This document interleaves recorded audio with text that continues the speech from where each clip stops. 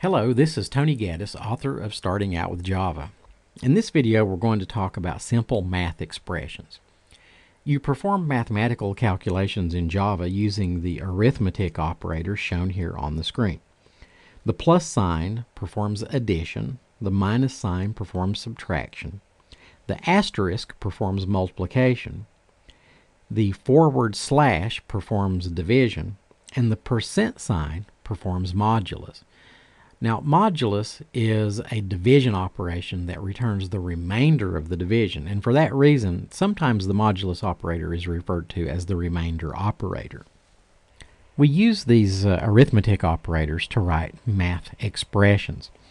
For example, suppose we have a variable named total, and we want to store in the total variable the sum of price plus tax, two other variables. Well, we would write a statement like this: total equal price plus tax, and end it with a semicolon. So the expression that we have written with the math operator is this: price plus tax. This expression gives us the value of the price variable plus the tax variable, and then the assignment operator stores that value in the total variable. Here are some other examples of statements that use simple math expressions. In the first example, discount is subtracted from price, and the result of that expression is assigned to the sale variable. In the next one, hours is multiplied by pay rate, and the result of that expression is assigned to gross pay. In the next one, total price is divided by units, and the result is assigned to price each.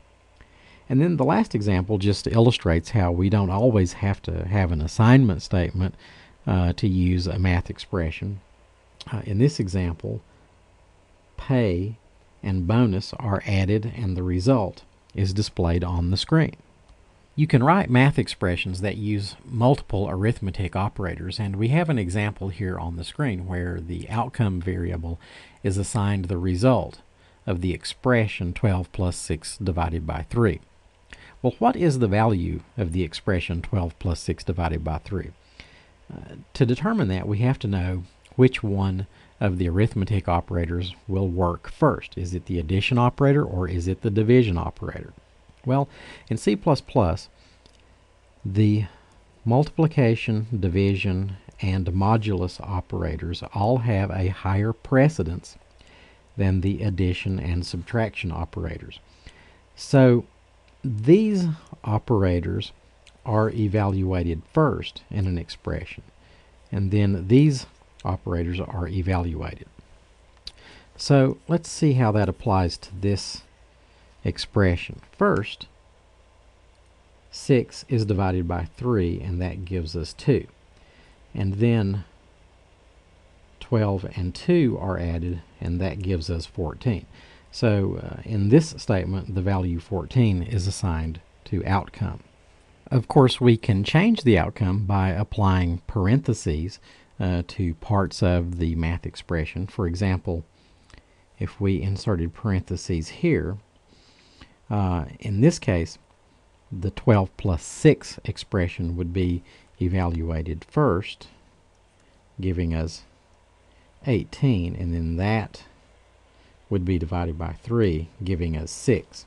So in this example, 6 would be assigned to the outcome variable. Well, here's an example that we can look at. In this program, we have the double variables Monday, Tuesday, Wednesday, and average. And the program assigns 100 to Monday, 200 to Tuesday, and 300 to Wednesday. Then we have this statement that supposedly calculates the average of Monday, Tuesday, and Wednesday. And it does so by adding Monday plus Tuesday plus Wednesday. And we have that expression inside of parentheses, and then we divide that by 3.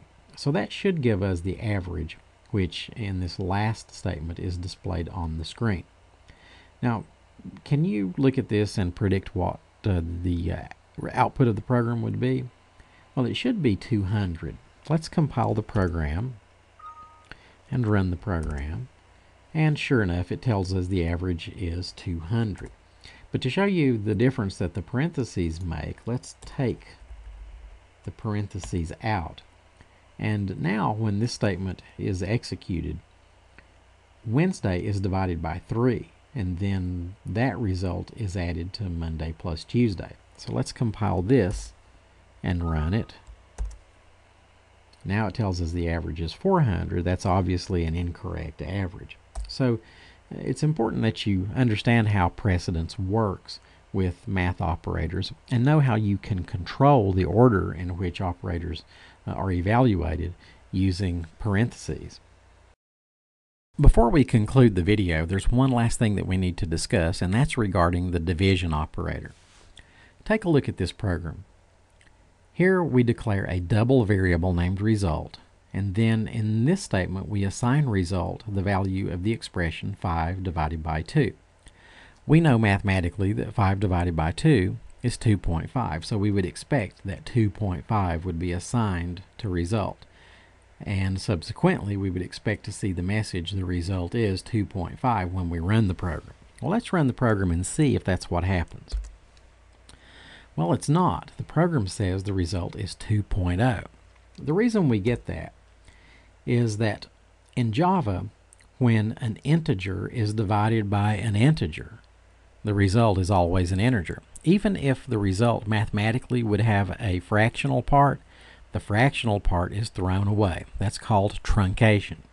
So if 2.5 is the answer that we get here, the 0.5 is thrown away and 2 is assigned result. Well, sometimes this is a convenient behavior, but what if we don't want this to happen? Well, we just have to make sure that at least one of these operands is not an integer.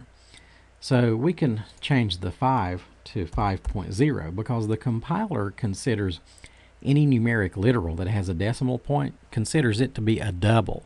So here we're dividing a double by an integer.